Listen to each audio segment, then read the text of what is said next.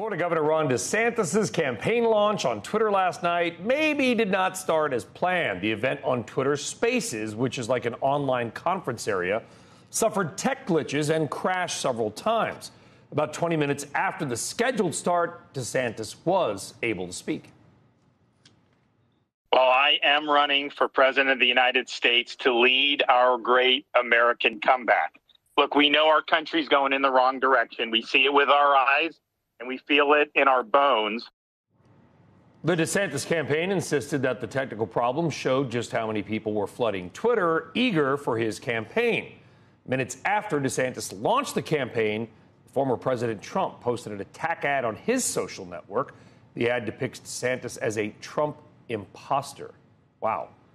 Joining us now is Jonathan Martin, Politico's politics bureau chief and senior political columnist. Jonathan, how do you read it? Hey, good morning.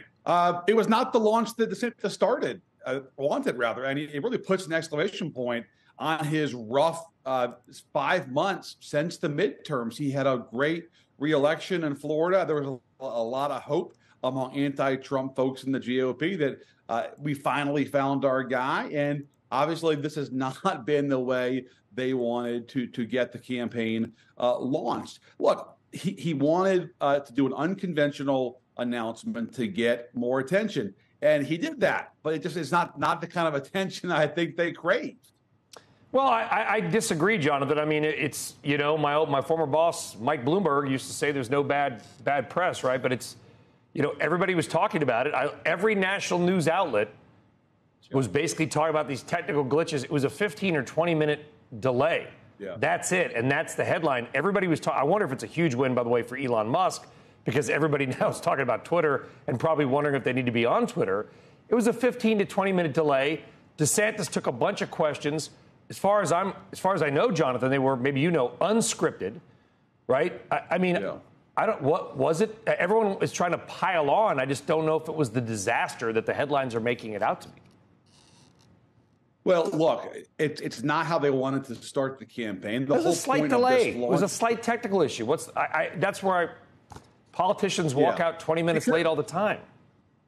Because the coverage, frankly, is going to be unforgiving, because the coverage has been rough for the last 6 months about DeSantis, and this is only going to make it worse. And in this stage of the primary campaign, that coverage is really, really important. And for a lot of Republicans who are desperate to find a Trump alternative and thought they had found one, it's only going to raise more questions and prompt more grumbling, which is then going to create harsher coverage. I've seen the cycle before. I know how it works, and that's what's going to happen here. Doesn't mean he can't be the nominee next year, but it just means he has more work cut out for him. And in the short term, it's only going to embolden other Republicans to either A, go forward with campaigns, or B, reconsider running for president, because we've now seen him stumble out of the gates. Although, yeah, it's a fair point, Jonathan. I mean, I will say, just looking at the coverage last night, after it this morning, there's been like more coverage about a 15 to 20-minute tech delay on DeSantis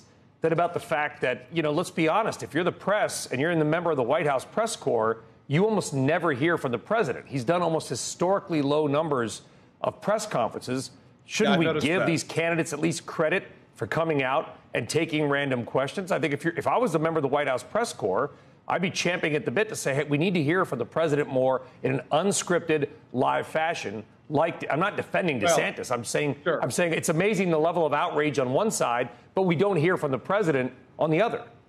I think there's plenty of anger in the Washington press corps that Biden never talks to the press, and part of the reason there is if you're down there, is that a fair statement? Absolutely.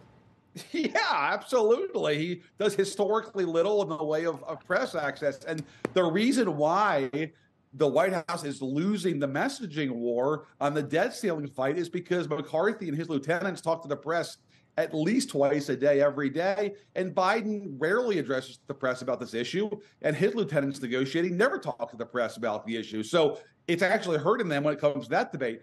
On this question of DeSantis, look, his whole strategy in Florida has been, you know, to run against the media, make them a boogeyman. And look, that absolutely helps with the GOP base, which doesn't like the press. It's a tactic that can be effective.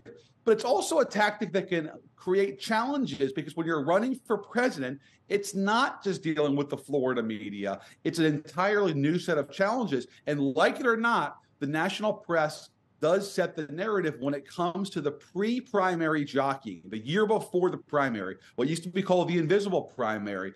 The coverage is really important, and he's not done himself any favors so far, I think, by refusing to engage with the press corps. And the question now is that going to change here in the weeks and months ahead? I can tell you this morning, real fast, a lot of candidates who are thinking about running, who are already running themselves, who are not named Ron DeSantis, are thrilled because they see an opening.